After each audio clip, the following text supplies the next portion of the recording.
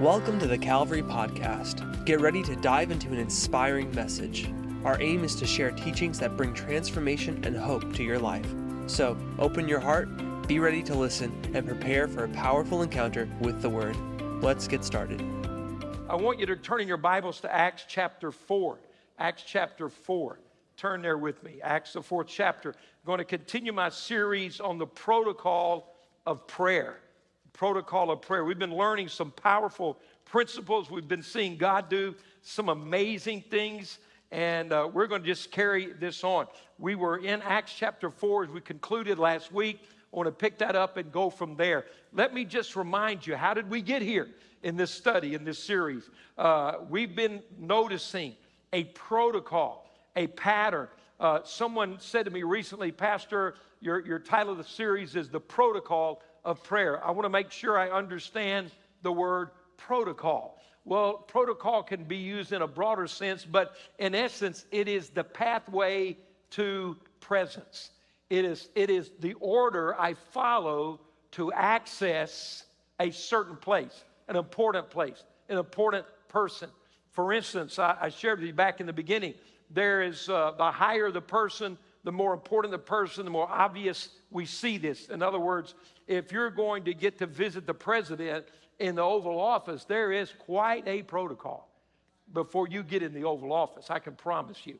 And you'll get a speech from Secret Service. They will tell you what to do and what not to do. Things as detailed as they tell you you cannot walk into the Oval Office with your hands in your pockets. Don't walk in there like that, because they're protecting the president, and they don't know what's in your pocket. So if you want to meet the president, you come out like that, okay? Now, if you were to meet a king or a dignitary on that level, there'd be protocol. But you and I are not approaching the White House. You and I are not approaching the Oval Office. You and I are not approaching an earthly throne. We're approaching the King of Kings and the Lord of Lords, the creator of the universe, the God who made all things. The God, the Bible says, if you want to know who he is, there's nothing impossible for him. There's not one thing he cannot do. No sea he cannot part. No dead body he cannot raise. You understand? So if we understand who he is, and we have just the opportunity to access his presence, then tell me the protocol, because I want to get there. Anybody with me with this thing? All right, so that's what we're looking at. As we look to the book of Acts, which is the historical eyewitness record of how the church began. Do you know that? Sometimes we just read, our Bible and read this book and that book. I want to make sure you get this. The book of Acts is the eyewitness historical account of how the church began. It's not something that was just passed down. No, the author, Luke, the physician, traveled with Jesus and traveled with this early church and saw these things at the end of Jesus' ministry. But primarily through the local church or the apostles, Luke recorded his eyewitness account of what Jesus had done. And so we notice as the book of Acts began, Jesus said, you go to Jerusalem. Acts 1 says that. I'm going to get to Acts 4, don't worry. He said, you go to Jerusalem and you wait for the gift of my Father. I'm going to send you the Holy Spirit. You're going to be clothed with power. And then that's going to be the birth of the church. But he said that what you do first is go pray. Go pray. And for 10 days they prayed. In Acts chapter 2, on the day of Pentecost, prophetically, the Holy Spirit descended. They were baptized in the Holy Spirit. They were clothed with power, and the church was birthed. We go into Acts chapter 3, and we find Peter and John going to the temple at the time of what? Prayer. And in the context of prayer, the lame man was healed. The first miracle recorded that began to happen through the apostles after they had received what Jesus promised. And the lame man runs in the temple and messes everything up. How many understand what I'm saying? Have you ever noticed that religion does not have place for the Spirit of God to move? Did you hear it? Let me try this again. Religion does not have space to see the power of God manifested. And so what we're after here at Calvary is not a religious experience, but an encounter with Jesus Christ. A personal relationship that allows you and I to experience everything the New Testament says we can experience. So the lame man runs in.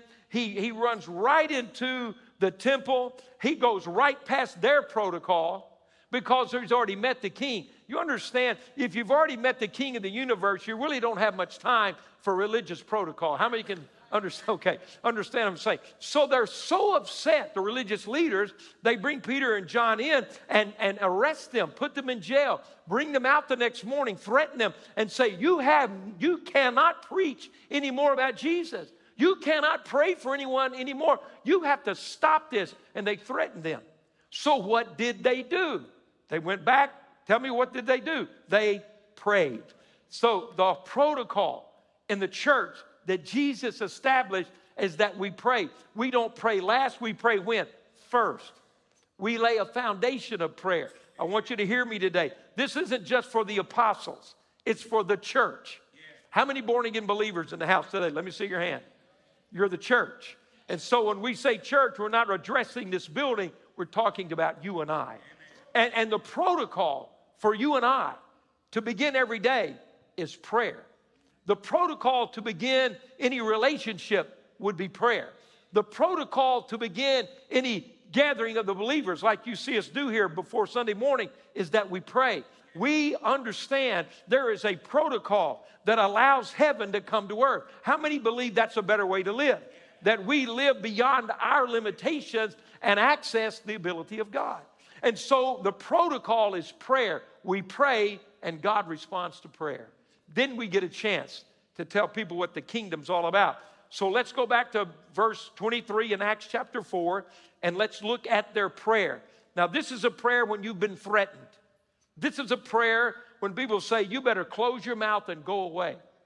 This is a prayer when the culture says, we don't want to hear about Jesus. We don't want to hear about your faith. We don't want you to tell us what you believe.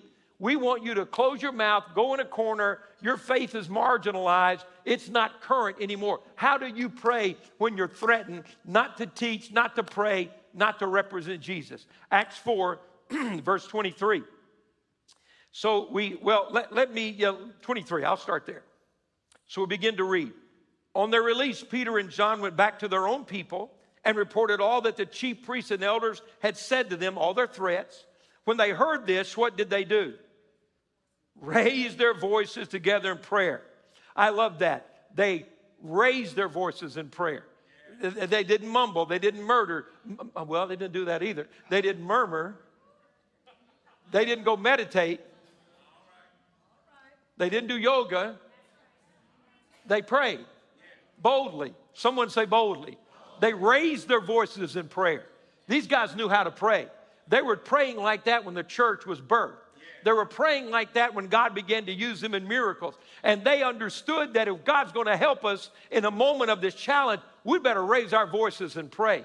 They were sincere and diligent. Have you noticed when you really become serious about praying, you'll start to raise your voice and pray. You begin to not worry about who hears you, what they think, and what they say. You say, I need to talk to God.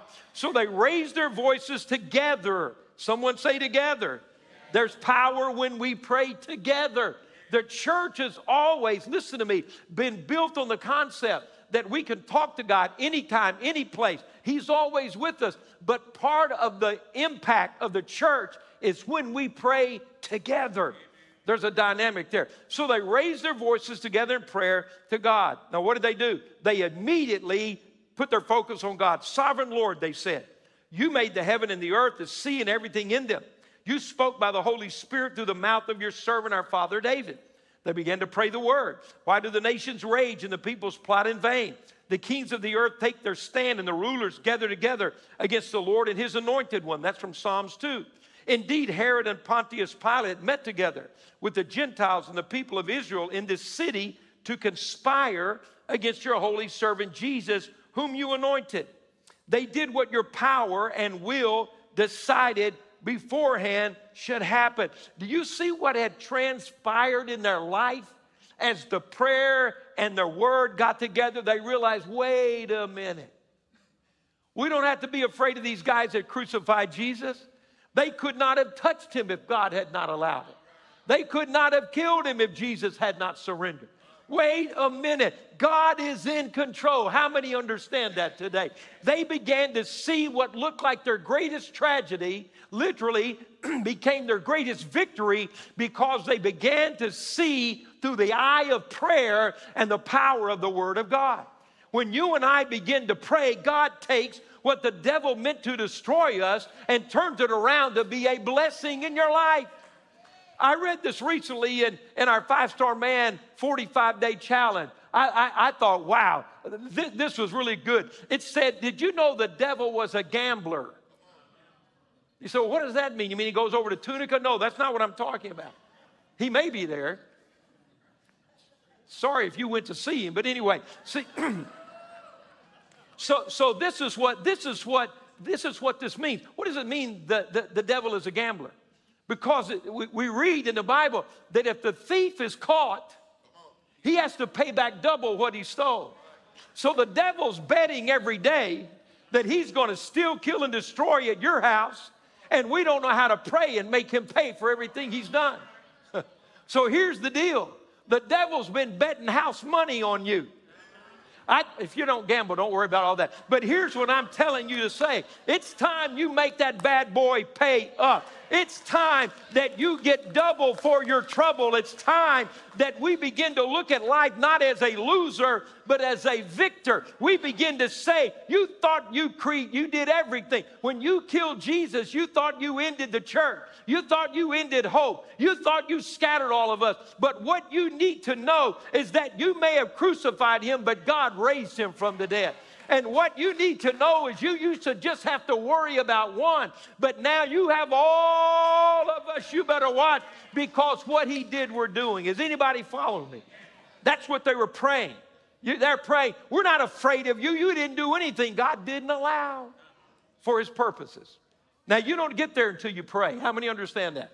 We'll talk about that. So, verse 29, now, Lord, consider their threats and enable your servants to speak your word with great boldness. Listen, faith does not deny the reality of a problem. It compares it to the faithfulness of God and says God's able. They said, we heard the threats. See, I've had some people in the last few years say that faith means you just deny there's a problem. I don't have to walk around, there's no threat, there's no threat, there's no threat, there's no threat, there's no threat, there's no threat. That's not what they did. They said, you heard it, I heard it. But you're God. You get the last word. You understand that? You went to the doctor and you got a diagnosis that was shocking to you. You don't have to walk around and say, I didn't go to the doctor, I didn't go to the doctor, I didn't go to the doctor. You don't have to go around and say, I didn't hear it, I didn't hear it, I didn't hear it. What you need to say is, God, you have the last word.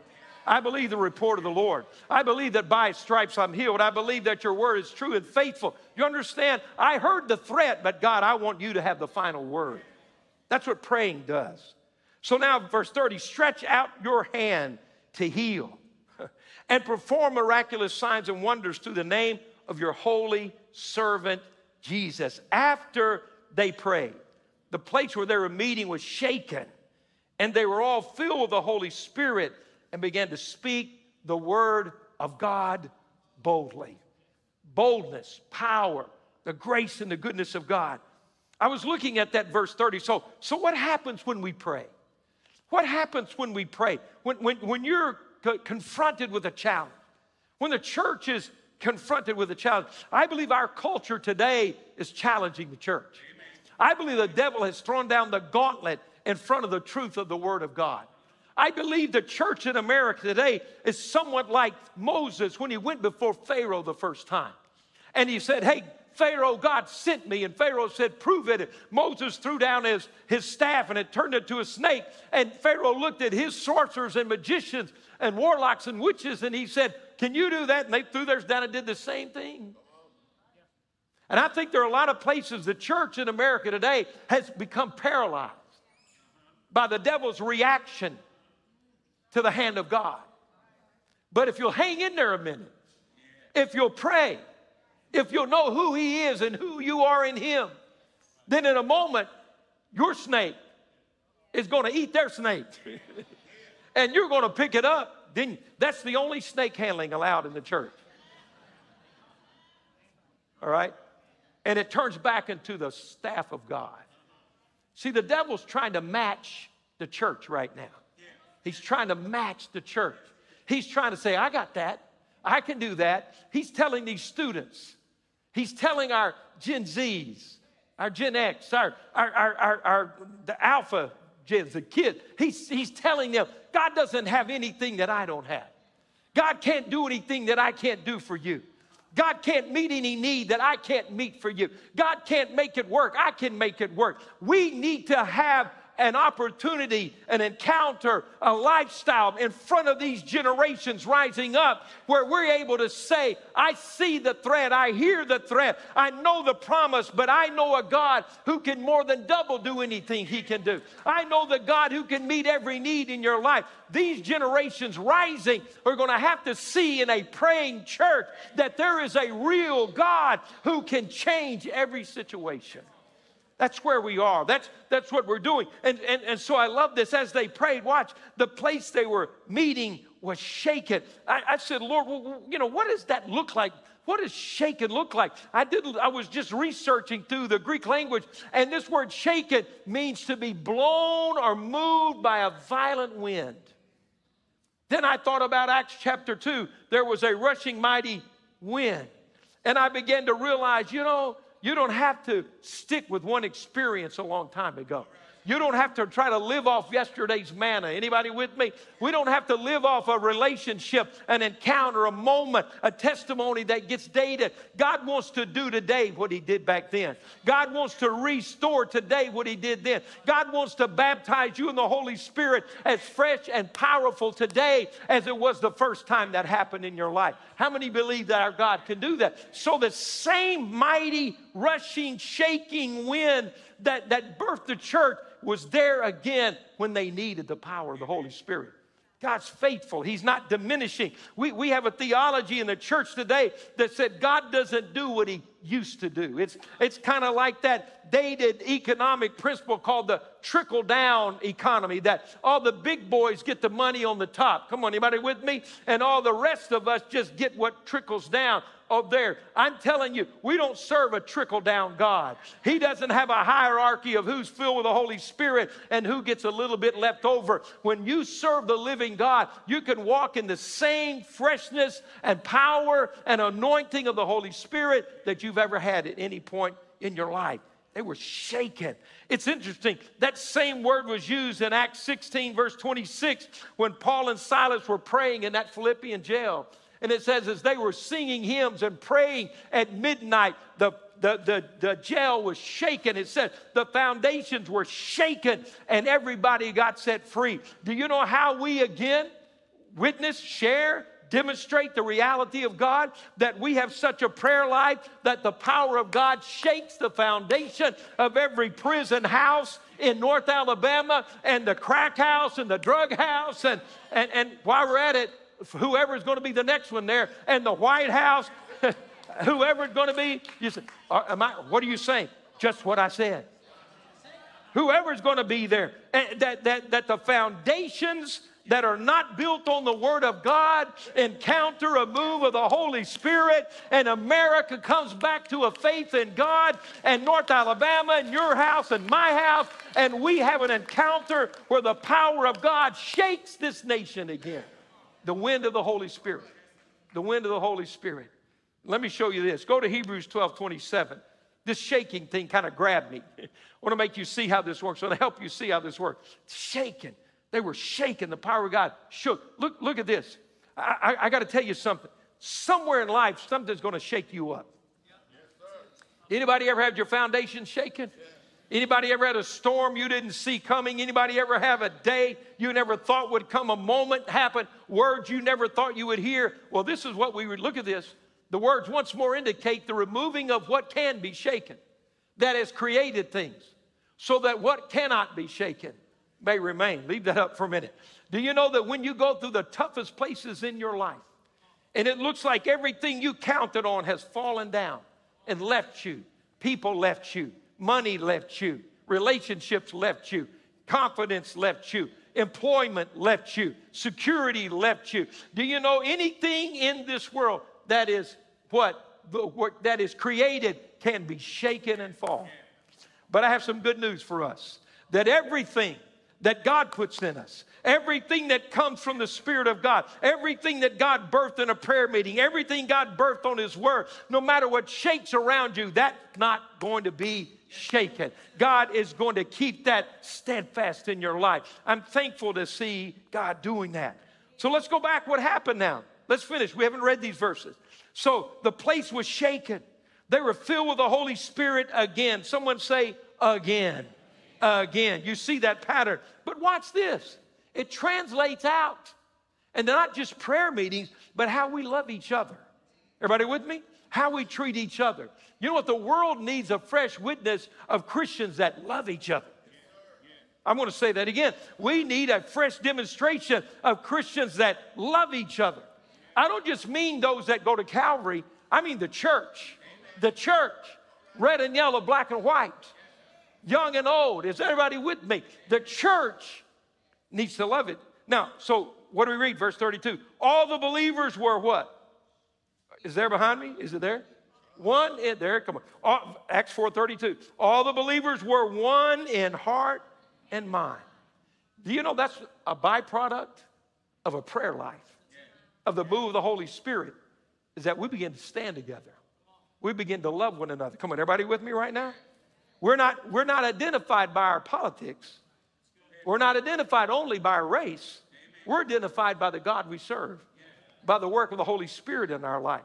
And what we're seeing here is that they were in one heart and one mind to the degree. Now relax, I'm not taking an offering now. To the degree, no one claimed that any of his possessions was his own, but they shared everything they had. Incredible. Watch this. What happened as a result of that?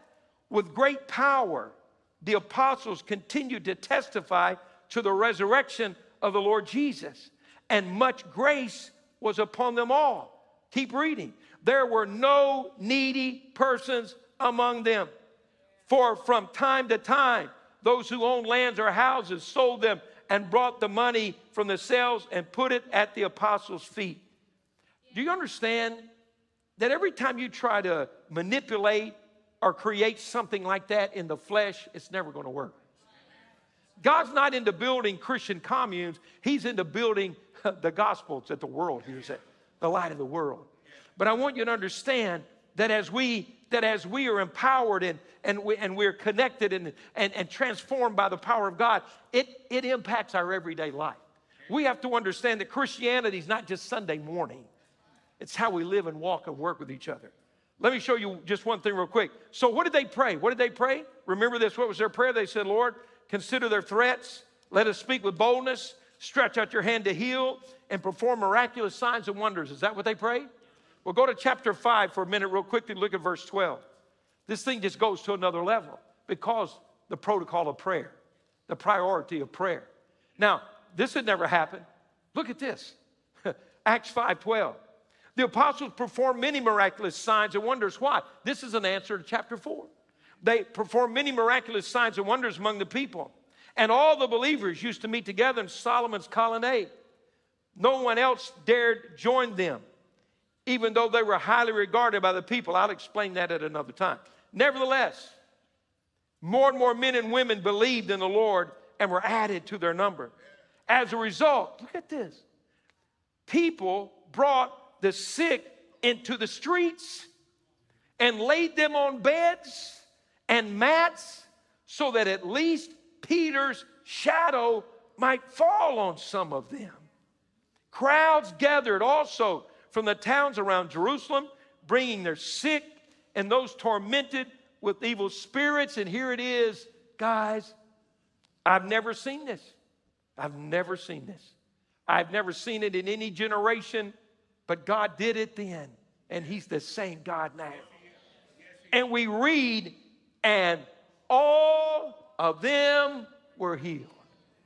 All of them were healed. Now, we have a choice when we read something like that. We can scramble to try to explain away why it's not happening. We can rewrite our theology to accommodate our uneasiness with a verse like that. Or we can humble ourselves before God and learn how to pray some more. and say, oh God, your word says that Jesus is the same yesterday, today, and forever. So my choice, instead of rewriting theology and debating and arguing the absence of the power of God in this current time, I'd rather spend my time praying that God would find a place, a people, an opportunity, a situation where those things would happen, and God would get all the glory. And God would get all the glory. Do you see, church? Let it challenge your faith. Come on, let's be real and genuine. You read that verse and it said everyone got healed. They had people bringing from cities all around. Peter walked down the street and his shadow fell on people and they got healed. Now, you may call that whatever you want to call it. I read it in the Bible. I call it the Word of God. You may have 100 people tell you why God can't do it now. I always laugh when someone says God can't. Who in the world are you talking about? Do you realize what you just said? If you think somebody else needs, no, I'm not going to go there. Help me, Jesus. Thank you for stopping me right there. If you think that intelligence says God can't, you need another prayer meeting in your life. I can't tell you why, being very transparent. I can't give you the why. I can't tell you the why. I don't know why some here and some there. All I know, there was a place and a time I didn't have to answer that question. It was all. Here's what I want to say. I believe He's the same God.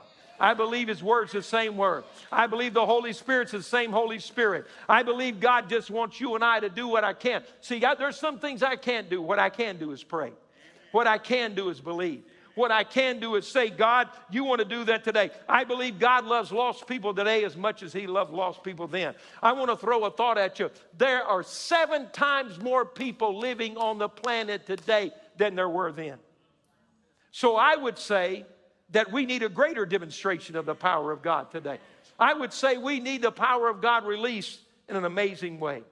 Let's believe God. Anybody want to believe God with me? I want to get past why is, why not, who is, who's not, and I want to say, God, we're available. God, we're available. God, we don't care who gets the glory if you get the glory. We want your name to be lifted up. Let's believe that. Let's read a verse like that and say, instead of saying why, are you ready? Let's say why not. Instead of why, let's say why not. Why not us? Why not here? Why not now? Why not America? Why not North Alabama? Why not your family? Why not my family? Why not these people who are praying? That's what I say. I'm tired of asking why. Anybody can ask why. I want to say why not. That's my prayer. Why not? So let's go to this one more. You got to get this. I got to get this to you before we go. This is important. Let's go to chapter 6. So we're watching this incredible march of the gospel across the known world. Do you really want to hear all of this today? You want to get the whole thing? Okay, that was 2 or 3. That's enough for me. That's all I need. So look at chapter 6, verse 1. In those days, when the number of disciples was increasing, the King James says multiplying. King James translation. Up until this point, from Acts 2 through Acts 5, this is what we would read. And God added to the church. Something shifted here. Now he says he was multiplying the church. Now that's good because 4 plus 4 in addition is what? But in multiplication, 4 times 4 is, okay, I like multiplication. How many like multiplication? How many like your money multiplied? Okay, that's what I thought. So we like multiplication. We established that. So something shifted here. So let's look at this. In those days when the number of disciples was increasing or multiplying, the Grecian Jews, among them, those were Greeks that had converted to Judaism, okay, complained against the Hebraic Jews, the natural-born Jews, Hebraic Jews. They began to complain that their widows were being overlooked in the daily distribution of food. So the 12 gathered all the disciples together and said it would not be right for us to neglect the ministry of the word of God in order to wait on tables. So in other words, said, we need to feed these widows, but we need another plan. We're about to see a huge transition in the leadership of the early church, okay? So they said, we need to do something. Brothers, choose 7 from among you who are known to be full of the Spirit and wisdom. We will turn this responsibility over to them, and we'll give our attention to prayer See the priority of prayer? He said, we're not going to change that. We can't let growth change our priorities. We can't let blessing change our priorities. Are you hearing me? I can't let the blessing of yesterday rob me of my prayer priority today. I can't stand on a blessing and lose my anointing. Okay, so we'll turn this responsibility over to them, and we'll give our attention to prayer and the ministry of the word. Now, what happened?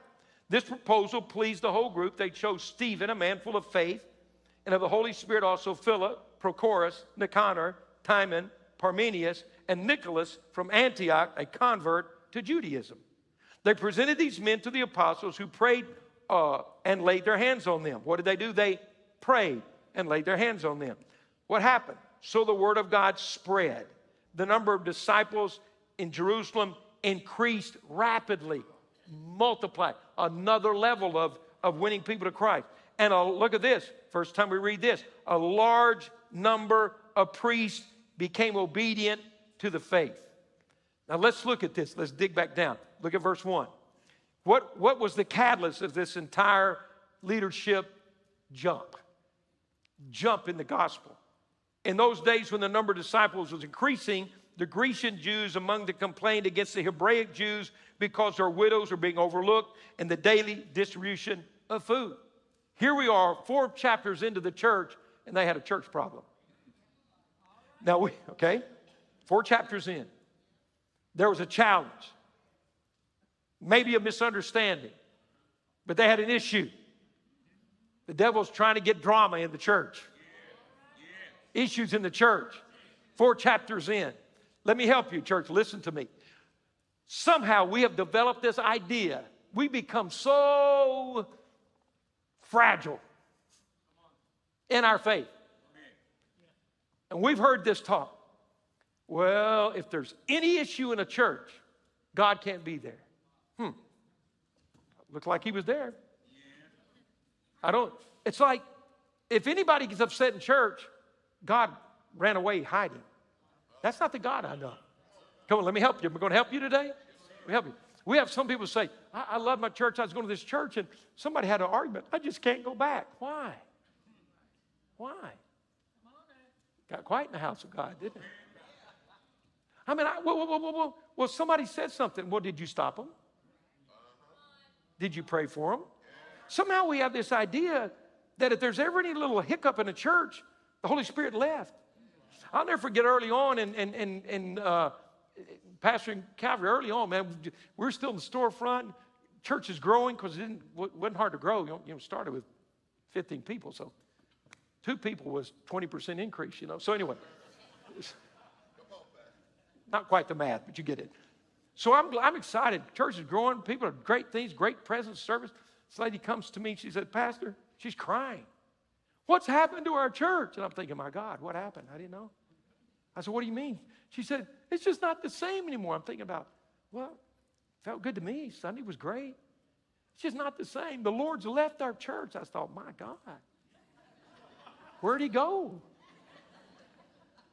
I mean, everything I thought was going great. And I said, what's wrong? She said, when I come now, I just don't feel the Lord. It's just not the same. And then I remembered she and her family went to the church. And she and her daughter-in-law had a fight. Not a fight, but, a fight. And so what happened when she came to church, she'd see her daughter-in-law. She'd get in a huff. Everybody with me? Come on, just talking. We're talking. And so she was in church, and everybody around her is having a hallelujah revival. But she's in a huff because she's mad at daughter-in-law. So finally, I'm a young pastor, and I got my neck way stuck out, And I said, well, do you think it might not be the church? You think it might be your kind of, you and her kind of, Of course, church that small, I knew everybody. I knew the dogs' names in that church. I mean, I not only made hospital visits, I made veterinarian visits. I mean, there's nothing else to do. I'm trying to build a church. So I knew what I knew. And so she cried, we prayed through, and all of a sudden the church was good again. You understand that there may be issues in church sometime.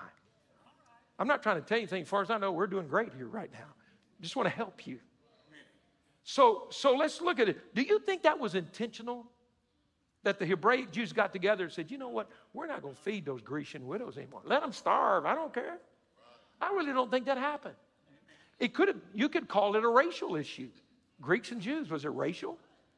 Was it lack of compassion? What was going on?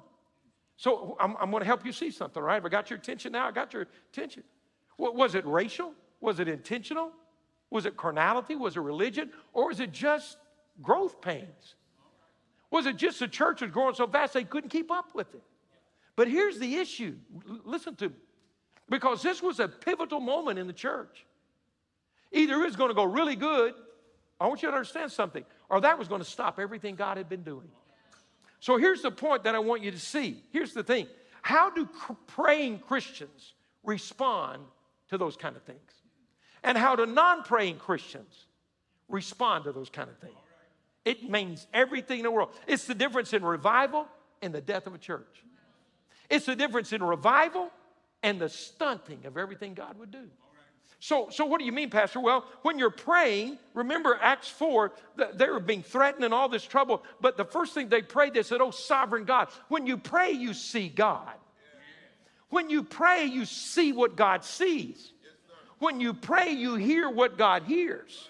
When you pray, you know what God knows. When you pray, you feel what God feels. So what happens? You respond like God would. So what did these guys do? They said, no, we're not going to get into that. We're going to address it. We're going to solve it. We're going to raise some more leaders up, and we're going to keep praying and see God move. Praying people respond the way God would. Amen. But if you're not praying, you don't see what God sees. You don't hear what God hears. You don't feel what God feels. You don't know what God knows. So what do? You only see what your natural eyes see. You only hear what your natural ears hear. And so how do you respond? Not in the spirit, but then we respond naturally, carnally. And what happens? Well, we begin to make decisions like this. Well, I don't think they're feeding those widows because they're not really who they said they were. They really aren't godly men. God's really not moving in the church. I think they're racist. I think they're carnal. I think they're hypocrites. Why? Because if all you see is what man sees, that's the only way you can respond. Anybody with me? Okay? So what I want you to get out of this thing is, as we pray, we look at life's challenges from a perspective that allows us to solve the problem instead of exacerbate the problem. We have the ability to take a problem and turn it into a blessing. We have the ability to take the challenge and find God's answer in it. I believe that was simply they were growing so fast that their systems would not support what God was doing. So what did they do? We're going to look at this from God's perspective. They put things in order. What happened? New leadership came up in the church. There was a growth in the church. God began to move. Do you see, when the devil wants to divide, God wants to multiply. What I need to ask you today is that your prayer life will determine what kind of math you're doing when you're in the family of God. Anybody listening to me? Non-praying people divide. Praying people multiply. Because we begin to see what comes from the plan and the purposes of God. Look at Ephesians 4, chapter 1. I'm going to wrap. I'm moving, okay? Go to Ephesians chapter 4 and verse number 1. Let me help us with something. Can I make a statement, Ephesians 4:1? Unity is not a natural ability. Did you hear what I just said? Now, we read it all over these opening chapters of the book of Acts. But unity, having one heart and one mind, let's be completely honest, is not a human ability. Amen. We tend to build our walls. We tend to build our circles. We tend to want everything our way. How many understand that? Come on, let's be honest. And so we look at life from that perspective. So unity is not a human concept. It's always been divisive. But here's the encouragement. Let's look at these verses, Ephesians 4:1. As a prisoner for the Lord, I urge you to live a life worthy of the calling you have received. See, this spirit-filled life is not just miracles and healings. It's how we live and walk. Amen. It's how we treat each other. Okay? Verse 2, be completely humble and gentle. Be patient, bearing with one another in love. Right? Now look at verse 3. Here's what I want you to see. make every effort to keep the unity of the Spirit. He didn't say make it. He didn't say create it. You got me? He didn't say take a class on it. Unity is a work of the Holy Spirit. Unity is the result of God moving in our life. And what he says is that I'm going to give it to you through the Spirit, and your job's to hold on to it. You don't make it, you keep it. Can I help you with something? If your marriage is in conflict today, you may not have a solution to that, but the Holy Spirit does. And if we'll walk in that, we can keep the unity of the faith. We have to keep the unity in the church. So how do we do that? Well, he said that we are gentle, we are patient, we bear with one another. Bearing with somebody means you may have to carry somebody sometime. Are you with me? It may mean that some of the things they're saying and doing are a burden. Huh? Anybody ever been a burden to you? I didn't say point, I just asked a question. Anybody ever been a burden? Some folks need to be carried. But isn't it worth carrying them when you see God heal and restore and bless and make new? I'm just going to skip to this. Jesus said in John 13, in the upper room, final directions, he said, I'm going to give you a new commandment. He said, I'm going to give you something. See, look at this. Jesus had walked with them for 3 years. He said, now I'm going to tell you something that you can't do until the Holy Spirit comes. But I want you to know about this. He said, I am going to give you this commandment. And this is the only time he said this. Listen to me. He said, this is how the world is going to know that you're my people. Now think of that. Not the miracles. Not how well you sing. Not how loud you shout. Not how you act saved on Sunday and lost on Monday. Usually you don't get lost till Saturday. You kind of half saved Monday. Dribbles down. Okay. He said, none of that is going to impress anybody. Are you with me? He said, this is the deal. The one thing the unbeliever has to judge us, God gave them, is how we love each other. How we love each other. How we love each other. See, we have to keep the unity of the faith. How do I keep it? That means I forgive you, and I hope you forgive me. It means I'm patient, that I'll bear you, that I'll hold you, that I'll listen to you, that I'll walk with you. And when we keep that, what happened? The church grows. Miracles happen. God moves. Lives are changed. Your prodigal sons and daughters get saved. Your neighbors want to go to church with you. Your co-workers want to know what happened. The region begins to say, this is something that God has done. And I want to end with this. Go to Psalm 133. Let's look at this. And let's say, this is the blessing they received because they did what God wanted them to. Worship team, you can join me. Psalm 133. Worship team, you can join me. It's kind of like a pastor buying 5 minutes. For the answer, you got to buy yourself 5 more minutes. Okay, I'll give them that. It's almost over. The worship team's coming. Listen, they received this because they kept the unity. Everybody with me? What about everybody else? They kept the unity and turned what the enemy thought is going to divide this church. Did you see that? It began to grow even more. It raised up a whole nother level of leadership. It kept their priority of praying. Do you know that God has an answer? He has a solution. How many are thankful for that? We'll follow this word. It works in church. It works in home. It works with your neighborhood. It works in school. It goes to the marketplace. It's the word of God. So here's the blessing they receive. Here's the blessing God wants to give everyone who will get this lesson from Acts 6, who will understand how he builds his church, how good and pleasant it is. Psalm 133:1. How good and pleasant it is when brothers, what's the word say? Live together. King James translation says dwell, live. Watch me. So what's he saying? It's not just visiting each other on Sunday. Everybody with me? how do I live? How do I live together?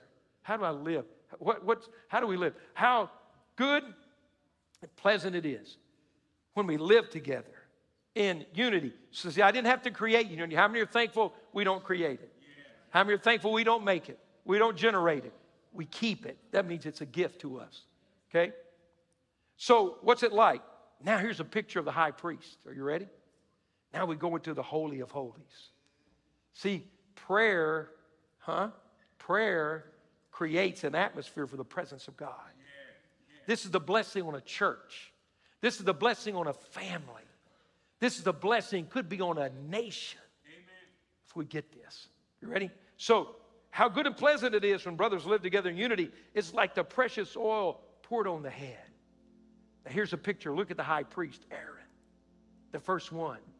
And the holy anointing oil has been fabricated, compounded by God's direction. Moses has done it. He says, come here. You get ready to serve. You're going to represent people in the very holy of holies. Come here. I'm going to pour this oil on your head. They didn't just do the lid. No, it's going to pour. Now watch what happens. When you pour, when God has more than enough, when God can't just do it once, but he'll do it every time I need it. So it begins to do what? He said it's going to run down. It's going to run down on my beard. Is it going to stop just on the head? No, he says now it's going to run down on the collar of my robes.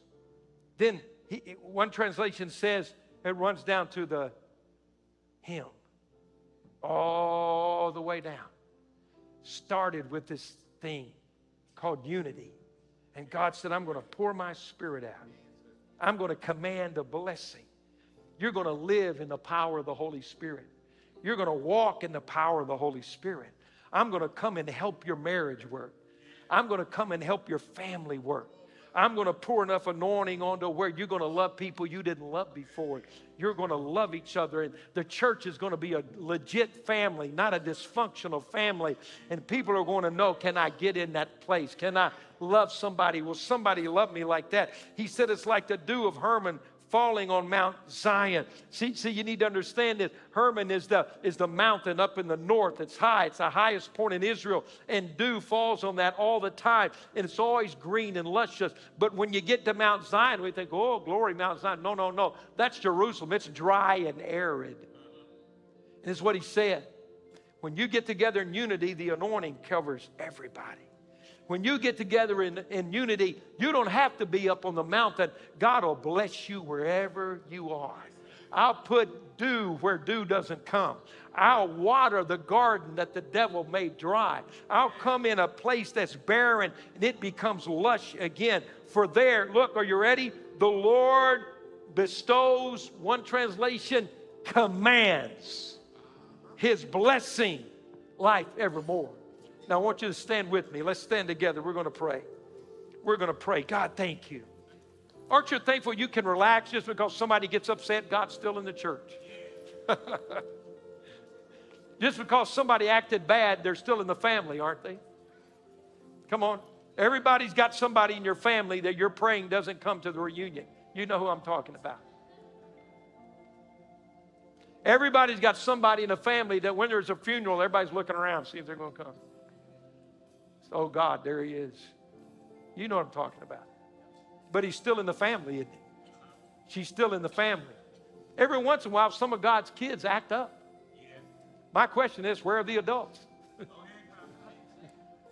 Can I say that again? Every once in a while, some of God's kids act up. They're embarrassing sometimes. But where are the adults? That's what I want to know. Where are the adults? Wouldn't it be odd? You're in a restaurant. Some little kid gets upset, just starts crying and bawling. You look over and his parents start doing the same thing. You're like, dear God, what is that? What kind of crazy family is that? You know, the church does that very thing. Somebody acts up in the church and everybody starts acting up. Ask them, why are you acting up? I don't know. They acted up. I just thought we need to act up. Some pastor, 20 states over, had a moral failure. And everybody in the church says, you can't trust anybody. Yes, you can. You can trust God. And you can trust good people. They're good people in the family of God. They're honorable people. They're godly pastors. They're great people that love God. Do you understand what I'm saying? Sometimes God's kids act up. Where are the adults? I'll tell you where they are, keeping the unity of the faith. Not ignoring, not alibiing, excusing, but being the adult. Being the adult. Calvary, God's looking for places to command a blessing, to pour the oil of anointing on us, to water your arid places and bring hope and peace and joy back again. I want to go back to something I said earlier. My question, I've had to move on from why. I want to be a why not prayer. Why not now? Why not here? Will you pray that with me? Let's pray. Father, we come to you today and we simply say, we're your church. We're your people, God. We want you to have your way, to move by your Spirit, to pour the anointing on every home, every family, every marriage, every single adult, every child, every young person, every single that's in this house, God. Pour your blessing on that house, on that individual, on that situation, God. Bring fresh dew where it's been arid. Bring anointing where there's been dry places in their life, God. Command your blessing on the house of God. Command your blessing on the house of God. Lord, we believe for every crisis, there's a revelation from God. We believe for every challenge, it's an opportunity to see you move us forward, God. To see you open the gates of heaven and pour out your blessing on your people, Lord. So we ask you today again, create an atmosphere, a priority, a protocol of prayer in this house of God. Lord, that we become prayers, that we become men and women that are committed and loyal and dedicated to your purposes, God. We thank you for that today. Let's just take a moment, just a part of this worship. God, I'm available. I'm available. Here I am. Lord, I'm available. Let's surrender. Say, God, use us here at Calvary. Use me and my family. Here I am. Would you do that? God, I'm going to pray. I'll stand in the gap. I'll pray for my family. Thank you for listening today. We hope you found this message uplifting and encouraging. If you're looking to connect in person, we gather every Sunday at 10 a.m. You can also find us online at calvaryassembly.org. And don't forget to follow us on our social media platforms, Facebook, Instagram, and YouTube, for more content, updates, and to stay connected with our community.